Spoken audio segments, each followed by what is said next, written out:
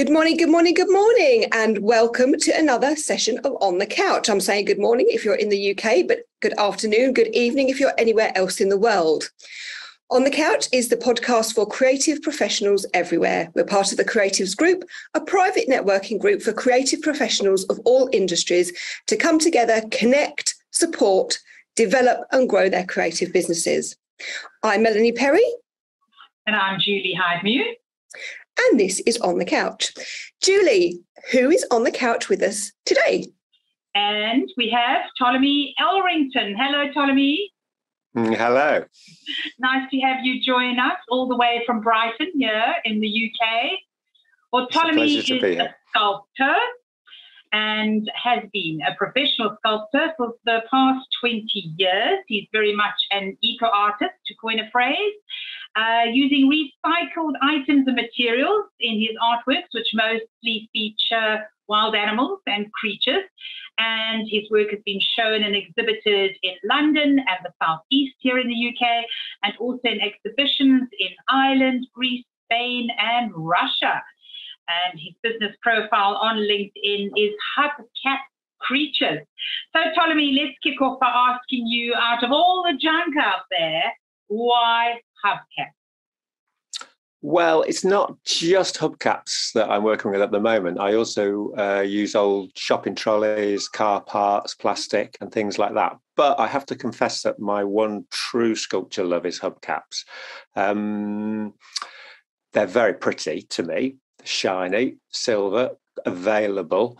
And they, ingredients-wise, they have a great deal of potential. I find them easy to work with, although I've been doing it for many years. I know a few people that have tried to work with them and have found it a little bit more difficult than they imagined. But it's kind of like a little niche thing for me as well, because there are a few other people that I've inspired to have a go at doing what I do. But as far as I'm aware, I'm the only full-time hubcap artist. Yeah, because I've never seen it before. Before I saw your beautiful creations on LinkedIn, and I'm so glad I did, because anybody, please go follow Ptolemy, because his sculptures are just amazing. But how difficult is it to do hubcaps? And also, because of the progression of modern cars, are hubcaps getting more difficult to find with the advent of alloy wheels and stuff like that? Mm-hmm. That's a question that's been put to me before in terms of running out of materials. Yeah, there are a lot more alloy wheels around than when I first started, but that means that there's also a lot more hubcaps because people don't want them anymore. So actually, there's a strange subculture of hubcap collectors who obsess about all the different types, and occasionally very occasionally I get negative comments from them about the fact that I've used a particularly rare one in a way that they don't think is appropriate, which amuses me. But there are loads and loads and loads. I'm not going to run out of them in my lifetime. In my studio, I've got maybe 2,000 or so. I used to trade them sometimes with collectors. If I have a rare one, they're happy to give me a bag of 10, for my one rare one, so I can build up my stock like that, because I'm not fussy. I mean, I know what I want to use. It doesn't have to be a rare one. Basically I've got them coming out my ears. So your studio is just like a rubbish dump. In the nicest possible way. It's a bit more orderly than a rubbish dump, and smells a lot nicer. Yeah, I do have an enormous amount of junk. Oh, bless you. Well, if there's any people out there who are coveting that rare hubcap, you never know who's out there, get in touch with Ptolemy, because he might actually have it and he might trade you for some other ones for his sculptures. So how is using, I mean, you touched on it earlier about it's quite difficult to use hubcaps in sculpture. Tell us a little bit more about that. Why is it more difficult than some people might think? Well, because the car hubcaps, or wheel trims as we call them in the UK, are made by so many different companies internationally, and also there's a great aftermarket sort of hubcap thing going on. You can buy all sorts of unusual designs. And so basically what I'm trying to tell you is that they're made out of loads and loads of different sorts of plastics. So some of them extremely flexible, easy to cut, easy to work with. Some of them are very brittle. Some of them almost impossible to work with. Obviously, because I've been doing it for this length of time, I'm familiar with, in a general sense, with most of them about the composite materials and how they behave in the ways that I want them to. But there's a lot of physical hard work. Okay, first off, especially because I deal with recycled stuff, it's usually filthy. So, and it's not a nice dirt either. It's not like earth or anything healthy. It's really kind of unpleasant. So, you know, you need full protective gear and you need to kind of clean them really thoroughly, even just before beginning. Then you've got to just kind of source the shapes that you want out of the various hubcaps that you're using. And then you've got to cut them up, and obviously different materials behave in different ways. You can use knife, you can use reciprocating saw or various hacksaws, and they all require a certain amount of knowledge beforehand so that you know what you're doing, so you're not wasting your time and making life more difficult for yourself. It's fascinating. There's a lot of information there. It is, it's fascinating. It's like something that, you know, I love meeting people like you, because it wouldn't occur to me to make something out of a hubcap. Would it you, Julie? Is it hubcaps? Hubcaps become beautiful art. Well, I can run you through my initial inspiration if you like. Yeah, please.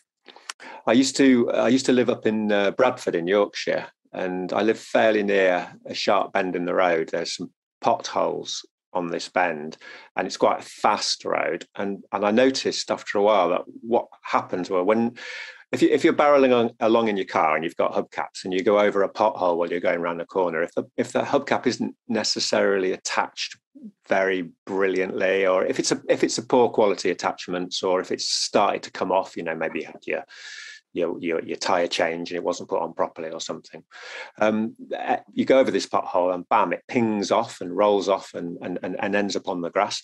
And I noticed a few of these on the grass, and they caught the sun, they were shiny, some interesting designs. And then a council dust cart went by and picked them up, and I assume they went into landfill, or they were, you know, put into one of those big furnace things. And I thought that was a real waste. I thought about, you know, somebody out there has designed that thing, it's been manufactured, you know, and although essentially they're decorative things, they're not particularly useful, you know, they're still like had a kind of a value. So I started collecting them with a sort of idea that I wanted to do something with them, but I didn't know what. And I ended up having a big stack in my house, wondering what to do with them, because I you know, I'm not a collector by nature, so I wasn't trying to begin a hubcap collection. I just wanted to use them for something.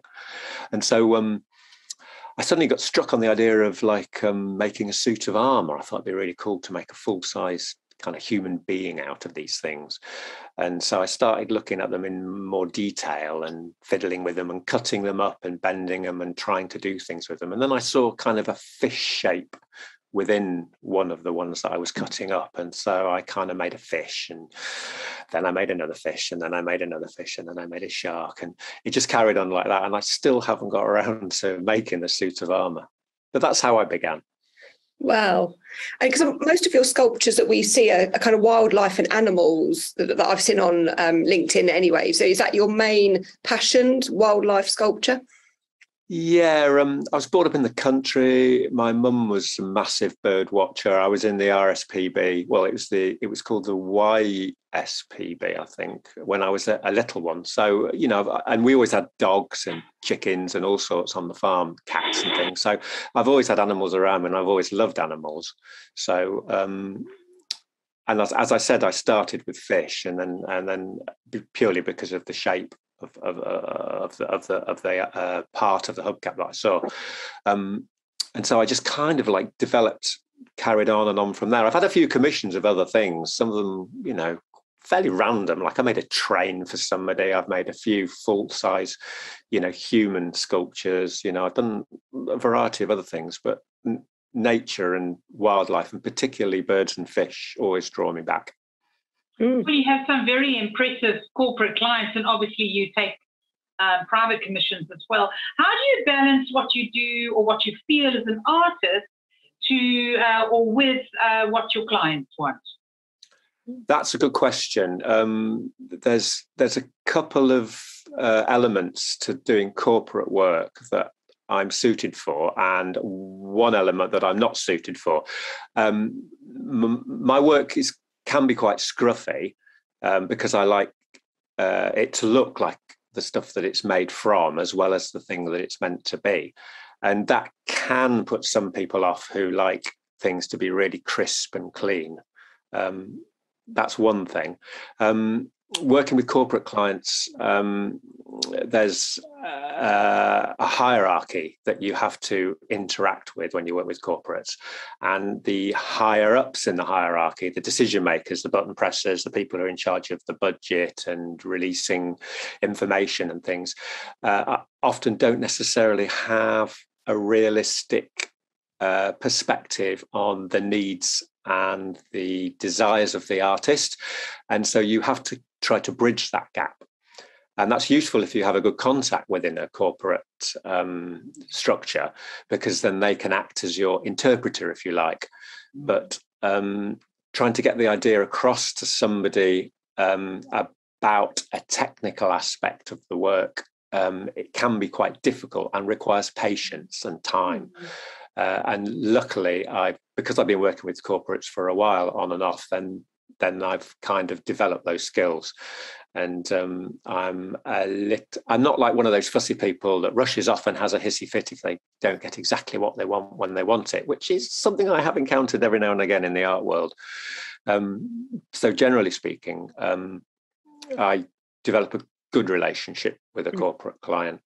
I've worked with some, and the thing is, I have my own perspective and viewpoint on corporations, but also working within the corporate world, I've met some really great people, some really sincere and positive people, which is good for me because it reminds me that life is complex. Yeah. I imagine it's quite hard, and I think that happens with all creatives dealing with corporates. You know, you have to make sure you're connecting with the right people who kind of get the whole concept, because artists, you know, art is art, you know, and some people just don't get it. They kind of want what they want and that's it. And you're thinking, but there's a process. There is a process, and there is a creative kind of passion that goes on without it. And you have to feel it as well as just deliver it, I think. Well, what is your process? I mean, if a corporate client comes to you and says, right, I want a life-sized horse, for example, rearing up, how do you start making that? Well, sorry, I'm just going to jump back because I feel like I didn't fully answer your last question properly, which is about a reconciliation. I'm sorry, I jumped in too early. Sorry. Oh, no, not at all. It's me. I started talking, and then when I get going, sometimes I forget the initial point. But you asked about how I reconcile my my artistic kind of sensibilities along with a corporate client. Basically, you've got to pay the rent, you know, and I could kind of like completely focus on my own work, but if I utterly focused on my own work and I didn't take corporate commissions, then I would have to develop another skill, which is basically self-promotion, and I am so rubbish at that. I post stuff up online and I take photos of my work, but when it comes to like talking at length and selling myself, I find that really difficult. Even just finding the right avenues to explore to be able to do that, I find really difficult. I've got a child, and that takes up a lot of my time and a lot of my energy, and you know, I find it really difficult, as I say, to do those kinds of things.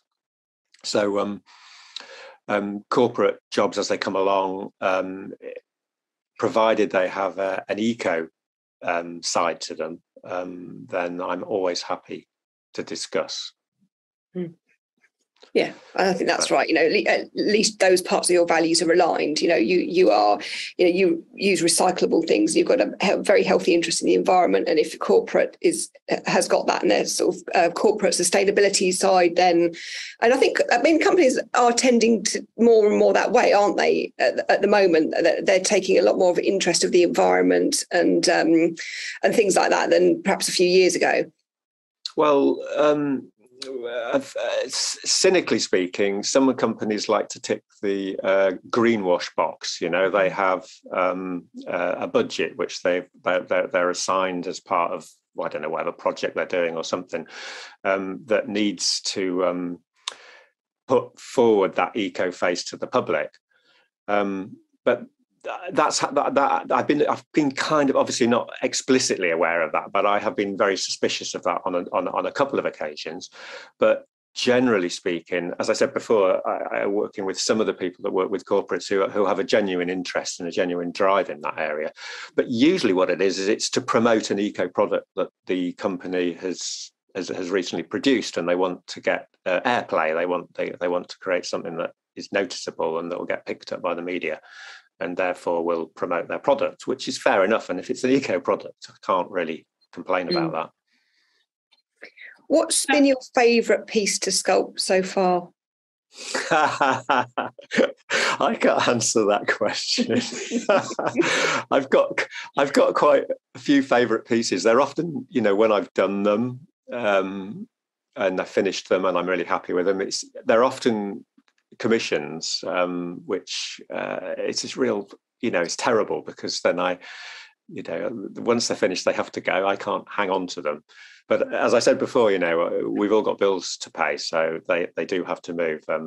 Most of the pieces that I make, I would like to keep, but I can't. They are lovely. I mean, the pictures that you put up, we're going to show a few now. I'm just going to do a little slideshow of some of Ptolemy's work, but I can imagine as an artist working on something, I imagine it would be quite hard to let it go, because your work is really lovely. And if I had the budget, I'd be buying left, right and centre. I have to say, there's been quite a few of your pieces that have popped up. I want that one.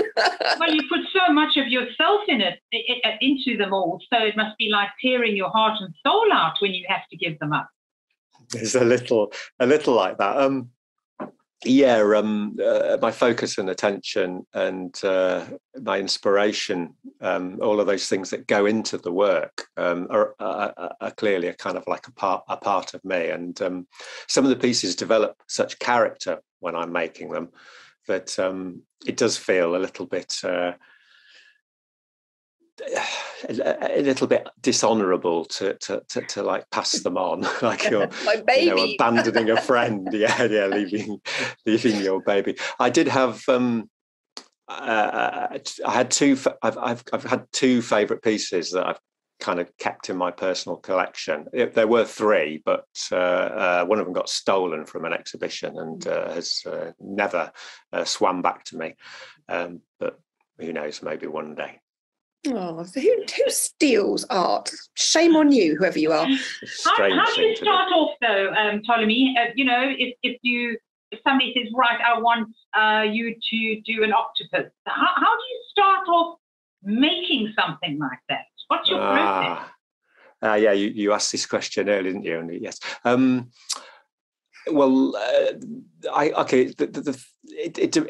To a degree, it depends on the client. Somebody might say to me, I've seen your work, I love your work. Can I have something a bit like this? Or would you make me one of these or one of those? So then I need to find out from them what size. That's obviously quite important, because if they're going to display it in their house or in their garden or something, or even if they have a preconception about kind of roughly what size it's going to be. So I need to kind of fit to that.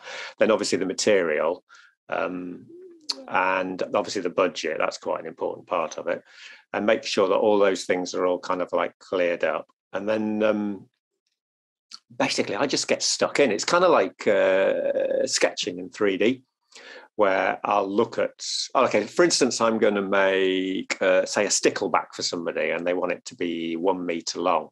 So I'll look at images of sticklebacks, I'll look at videos. If it's something that I'm not very familiar with or I'm not confident with, I'll try to see it in life, because that really helps, obviously, and maybe sketch from life or take some videos and then work from that. And then I just find a part of it that looks like the part that I want to start, and I'll find a piece that works and then try to shape that piece to get that to represent the section that I want to do. And then if it's not quite right, I'll chop it and change it, add bits, take bits away, and then spread out from there. And then before I know what's happening, I've got a stickleback in my lap. Amazing. I just think it's amazing. So I know you went to art college. What What drew you to sculpture as opposed to painting or drawing or any other type of art? What was it about sculpture that drew you? Good question. When I was in my early 20s, I think I was 21, and when I left school when I was 16, I did a few different bits and pieces, and then I partied for about, I don't know, 3 or 4 years, and kind of just had a good time trying to find who I was and where I was going, but making it up as I went along, odd jobs and a lot of socializing and things like you do it when you're that age. And then I was kind of thinking I need to do something, but I don't know what. So I had a conversation with myself, what do I like and what am I good at? And the only thing I could really think of was creative stuff. So, because obviously I've done jobs, but working for somebody and, doing something that you don't particularly enjoy, to me, seems a waste of time. I mean, other people are happy and they have got mortgages and things. I'm not knocking it, but for me personally, that wasn't the direction I wanted to go in. So I thought art. So I tried to get on an art course. But at the time I was unemployed and there were certain restrictions, which meant I couldn't go on a full-time art course. I could only go on a part-time art course. So I started doing this part-time art course, and they worked on that, got a huge body of work together, because, when I'm into something, I get stuck in, and I didn't have a family or anything then, so I had lots more spare time. And I just really got into it, and I created enough work and was convincing enough to get onto a degree course, which was a multimedia course, because I really didn't know what I wanted to do. Previously it had all been like drawing related stuff, 2D related stuff, pretty much, a little bit 3D. So on this 3-year multimedia course, I did everything: printmaking, photography, working with textiles, sculpture. And at the end of that, I definitely was leaning towards the sculpture and enjoying that part of the creative process. But unfortunately, the whole art thing, the whole art college thing, it put me off art for a while. I did like a lot of community art, working on festivals and giant parties, doing, making enormous kind of interactive sculptural things, and some painting work, on all sorts of different things for a while. But my personal sense of satisfaction and drive kept taking me back to making sculptural items, as gifts for people, as, just a hobby, if you like. And then slowly, especially with the hubcaps and the novelty factor connected to those, that kind of slowly kind of just led me in this direction. So is that how a professional sculptor or a sculptor become a professional sculptor? You start off giving out gifts and then you start charging slowly. Is that how you make a living out of it?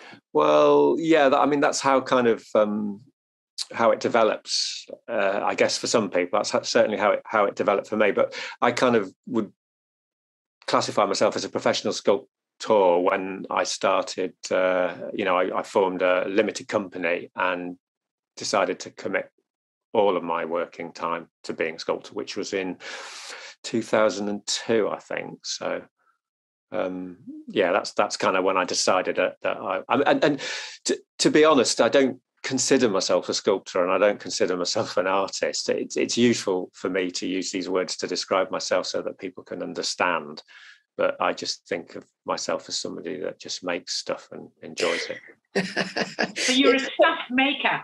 Yeah, professional sculptor sounds a lot nicer than somebody that makes stuff. Okay, so as a sculptor, an artist, a sculptor, obviously you have to have, or you need the talent to begin with, but what would you recommend to budding artists who want to become sculptors or budding sculptors? What would you recommend? What should they do to make a living out of something that they love doing? Give us your top 3 tips. Well, commitment is the main one. Genuine commitment. I mean, even if you just continue to do it as a hobby, you really do have to keep at it for a long time. You have to keep working. And if you personally feel that you get a lot out of it, even if you don't necessarily get much kind of financial reward or, you know, approbation from other people. You just got to keep at it. You've got to keep at it, because it gives you an internal personal reward that you can't put a value on. That, I think that's enormously important. The second thing I recommend, well, I urge you to do, if you're a creative person that's like heading in this direction, is about looking. It's a teaching, visual teaching thing. But basically, I discovered when I was learning how to draw properly, that there's a massive percentage of observation involved. You know, if you watch an artist that's drawing from life, most of the time they're not looking at the paper and the pencil, they're looking at what they're drawing. And that's something that I've learned, that you really truly do have to focus on. It's very easy to make mistakes, and sometimes, not always, but sometimes it's quite difficult to step back from those mistakes. So it's always good to do your homework, to keep your focus up, to keep looking while you're working. Otherwise, it can all go wrong. And the third one is, I mentioned briefly before that art college put me off art, and I've matured a bit since then. The thing about it that put me off was about marketing, about pushing yourself. And at the time when I was at college, I was kind of like, but an artist, you know, it has to create art, and that's all that they do. They don't, talk to people. They don't talk to customers. They don't push themselves, because that's not part of art. Well, actually, yeah, I was wrong. And I've realized that since then, that if you want to get yourself out there, then you don't necessarily have to sell yourself, but you have to be prepared to kind of like talk to people and to do work that you might not want to do in relation to your work, in order to get it out there in the world. So yeah, you've got to work hard at that. Yeah, and it is, especially for people like us who are small businesses and you know, sole traders. You know, when you're the person who is creating the product. I mean, Julie and I are the same with our video creation and media creation. You know, you kind of have to be a jack of all trades. You know, you are providing your expertise in your service, but you do also have to be somewhat of a marketing expert, and you have to be your own accountant, and you have to kind of keep the threads until you can afford to pay other people to do those things for you. You kind of have to be on it. But the good news, I guess, these days is that with social media, it's easier to put yourself out there, to, especially visually for artists. It's great because Instagram, LinkedIn, Facebook, you know, you've got the platforms that are free that you can put photography of your art out there. It's not like you have to go and knock on doors or make those horrible cold phone calls anymore, is it? Yeah, personally go to galleries or something. Yeah. It was the web that launched me, actually. Because I'd started producing work. I'd sold a few pieces through cafes. This is while I was still a hobby artist. I sold a couple of pieces through cafes in Brighton, and I had a friend. I've kind of lost contact with him now, but he was into building websites, and he liked my work, so he offered to build me a basic website in exchange for some work. So I was like, yeah, okay, let's do it. And then one of those kind of online novelty sites that showcases other people's websites found me, and then that created a great deal of online interest, which was the springboard that got me to think, well, maybe using this as a way of selling my work, then perhaps maybe I can go professional and spend my life doing what I want to do. Yeah, fantastic, absolutely fantastic. So I found you on LinkedIn, you know, and great. And please do follow Ptolemy Elrington on LinkedIn. The details are going across the bottom, and check out his website, hubcapcreatures.com, to see his creations. Obviously, we've been showing some throughout this show, but it's amazing. He does the most amazing things. And when I'm rich and famous, I'm going to buy some too. You get mates rates, okay? Oh, mate, you heard it here, mates rates. He said it now. But are you very pricey then, Ptolemy? Are you very pricey? Can only millionaires buy your stuff now? Well, obviously, you know, price is kind of like very subjective, depending on where you are in the world and your expectations. We are used to kind of mass manufacture, so compared to that, you know, yeah, my stuff is expensive. I charge time because a lot of the time my materials don't cost anything, so it's purely time I charge for. Yeah, and skill. Because skill and experience. Creation. To be honest, I think I'm pretty cheap, and people who understand and know about what I'm doing and how long it takes me to make work say that I undercharge, but I've had a few people that have argued against that. Do you have payment plans? I have done that occasionally, yeah. But it's all, it's small business, you speak to me direct. So, you can always work something out. Oh, that's brilliant. That's brilliant. Right, we've got the last few minutes left. So we are going to play our lovely Values Jam game. I'm going to give my cards a bit of a shuffle. And then what I'm going to do is I'll hold my deck up, Ptolemy, and I'll run my finger along the cards. You say stop. And we will pick a card and then we'll talk about that particular value. And it'll be very interesting to see what comes up, because these cards have been quite spooky with a lot of our guests. The cards that our guests have been picking have been so pertinent to what we've been talking about and what their own values are. It has been quite freaky, hasn't it, Julie? It has, yeah. It'll be very interesting to see what comes out of today. So, right, I'll try and do this. There you go. You see. So if I, there we go. So if I run along, stop. Right, we have got,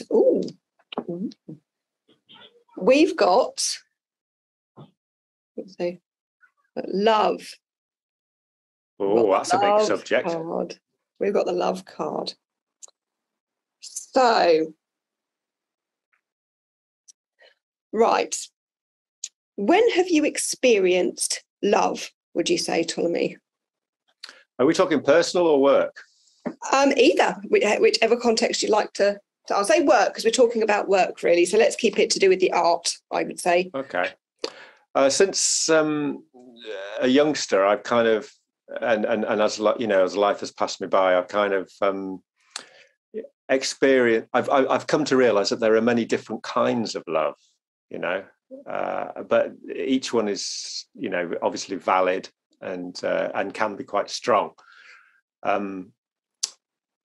And it's easy to confuse love with a number of other emotions and another, but then it's not on its own. It's kind of like connected and integrated with other things. So, which makes it incredibly, and it's also very subjective as well. So it's very complicated to kind of pin it down. But to be honest, work-wise, I don't know if I would use the word love to describe how I feel about my work, but I definitely do love doing what I do.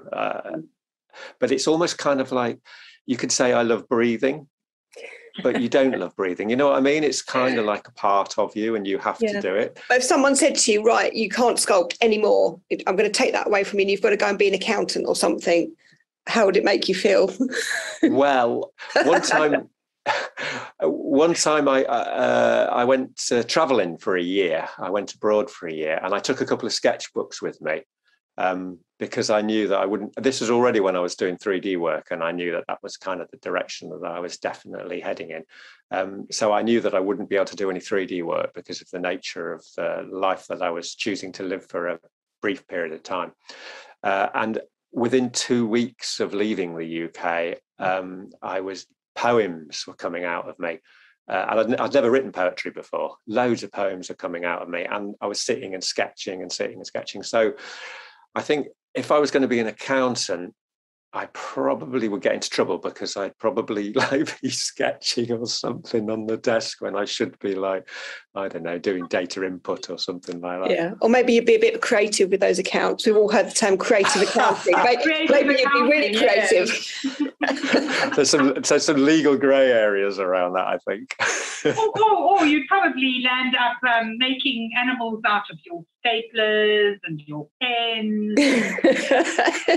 Or sneakily collecting all the polystyrene cups from the drinks dispenser and making something out of them. Yeah. I don't think you'd make a very good accountant, Oliver. I don't think I would. Have you done those year-end of financials? No, but here's a little polystyrene man I made from the cups in a gas. Exactly, yeah. Oh, it's been lovely talking to you, Ptolemy. It really is. and hopefully you'll keep in touch. And as Melanie said, anybody who wants to see this wonderful stuff that Ptolemy creates, just go onto his website underneath there, and obviously follow him on LinkedIn. Yeah, it's been a real pleasure talking to you. Brilliant, and we'd love to have you come back one day as well and tell us some more. But that's all we've got time for today. This has been On the Couch with Melanie and Julie and the wonderful Ptolemy Elrington from hubcapcreatures.com. We'll see you next time. Goodbye. Bye.